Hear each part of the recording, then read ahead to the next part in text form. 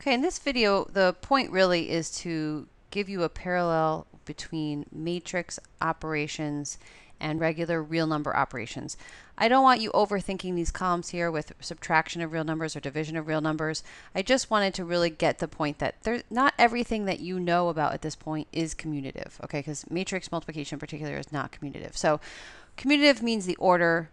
If something is commutative, the order in which you do that operation doesn't matter. So adding and multiplying, these are commutative. But subtraction, for example, is not, because certainly a minus b is not the same thing as b minus a. And likewise with division, a divided by b is not the same thing as b divided by a. So having commutativity is not a property that everything we know about already has, right? So, but how about for matrices? Matrix addition is commutative because, of course, the way that matrix addition is defined is really just term by term real number addition. But matrix multiplication, so this one's a yes. But matrix multiplication is not commutative, and this is something that we still have to learn more about, but a times b in general will not be equal to b times a. There will be occasional times where they will be equal, but in general it's not commutative. Okay, so associativity is talking about whether the way we parenthesize and the terms, does it matter, right? So for addition and multiplication, the way that we parenthesize doesn't matter, so it is associative. But for subtraction, it's not.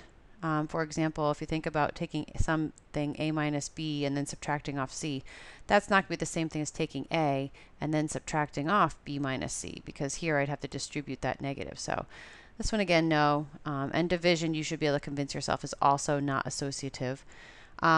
Matrix addition, again, because of the way matrix addition is defined in terms of just real number addition, term by term, this will be true. Matrix addition, yes, will be associative. And in fact, matrix multiplication is also associative. So a times b times c will be the same thing as a times b times c. Okay, so this one's also yes.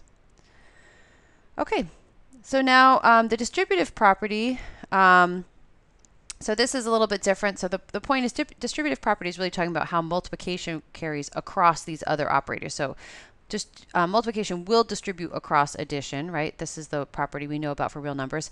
It also will carry over for across subtraction, because a times b will be equal to a times c. Will it carry across division? No, because if you think about a divided by, I'm sorry, 1 second. Okay, so a divided by b divided by c, right? So I'm trying to think about how we're like doing it. Instead of a times b plus c, we're thinking about, oh, I'm sorry, this should be multiplication. So see, this is why I was pausing a minute ago. Okay, so we're thinking about how does multiplication carry across division. So is it true that a times b over c, is that equal to a times b and over a times c? And of course not. That's not how we multiply, right? We think of this as a over 1, right? A over 1. So it would be ab over c. So it's not distributive over across division. Again, the point of these two columns is not meant to confuse you, and I think in this one I may have, but the point is really just to compare it to what are the sorts of properties we know about real numbers, and how does that translate to matrices. So the point is that for matrix multiplication, that will carry the distributive property. So this will be true. So this is a yes. Okay, the identity. So we have to be careful about the identity. Identity is whatever we do for, so the identity is unique to the operation. In this case, if we're talking about addition, the identity is 0, because 0 is the number that if I add it to any number a on either side of a, it's unchanged, right? It's left the same. So a plus 0 is a, but 0 plus a is also a. So the additive identity is 0, but when we're talking about multiplication, the number that you do to a to not change it is multiplied by 1. So 1 being multiplied on either side of a would sticks to a. So the question here is for subtraction, is there something that if I take a minus that something, I get a? And you might already be saying, oh yeah, 0. But it has to also be true that if I take that thing and subtract off a, I still get a. So if I did 0 here, that wouldn't work here, because I'd get negative a. So in fact, there is no identity for subtraction. And likewise, if I think about What about A divided by something so that I get A, but also that same thing when I divide it by A, I have to get A. And so there's no division identity either. What about for matrix addition? So is there some matrix that I can add to A so that it doesn't change the value of A, and it has to be the same matrix that when I add it on the other side, I still get A? The answer is yes. Actually, we have this. This is the identity is the 0 matrix. I'm going to make it the bold.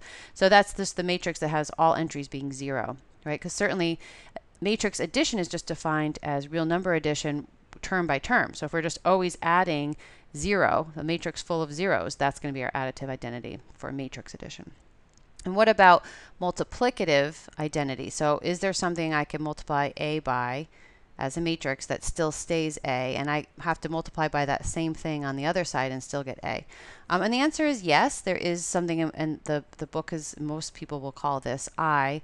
I is the identity matrix, and we'll see in a little bit. Let's see if can I scroll this over a little bit. There we go. So we're going to learn a little bit later that the identity matrix has ones along the diagonal, however big it is. It has to be a square matrix, and then it has zeros everywhere else. So we'll come back to that. But for the purpose of this video, there is an identity. There's a multiplicative identity, and it's the matrix I, square matrix I. All right, how about the last one for inverses? So what is an inverse? An inverse is what you have to add, or I'm sorry, what you have to do, depending on the operation, what you have to do to A to get back to the identity. So we're trying to get back to 0 here, or trying to get back to 1 here. So A plus its opposite, so the opposite of A is the inverse of A, since that's what gets you back to 0. Likewise, what do I multiply by A to get to the multiplicative identity? Well, you have to multiply by the reciprocal of A. So the multiplicative inverse of any A is the reciprocal, 1 over A. Since there's no identity, there's nothing you can do to get back to the identity, so there's no inverse. But what about for matrices? So what could I add to get back to that 0 matrix? And I have to be able to add it on both sides. So we've already talked about this already above. This is called the additive inverse of A, and it's going to be denoted by negative A. So yes, there's an additive. The additive inverse is just a scalar multiple of A, -1 times that matrix A, right? So that's the same thing that's going to get you back to that 0 matrix. So yes, there is an inverse. And what about a multiplicative inverse? So is there something we can multiply by A to get back to the identity, and it has to be that same thing to get back to the identity on both sides? And the answer is yes, there is, and we haven't really talked about this yet, but there's what's called the multiplicative inverse. Will usually denote A with a superscript to the -1. If we multiply A by its inverse when it exists, we get back to the identity. So this is both of these two things right here, these two boxes. We'll have more to talk about in future videos, but this at least gives us a comparison of how do the properties of matrices compare to the properties of real numbers.